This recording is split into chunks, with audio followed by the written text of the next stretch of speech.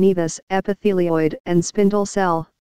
A benign compound nevus occurring most often in children before puberty, composed of spindle and epithelioid cells located mainly in the dermis, sometimes in association with large atypical cells and multinucleate cells, and having a close histopathological resemblance to malignant melanoma. The tumor presents as a smooth to slightly scaly, round to oval, raised, firm papule or nodule, ranging in color from pink tan to purplish red, often with surface telangiectasia. Dorland, 27th ed.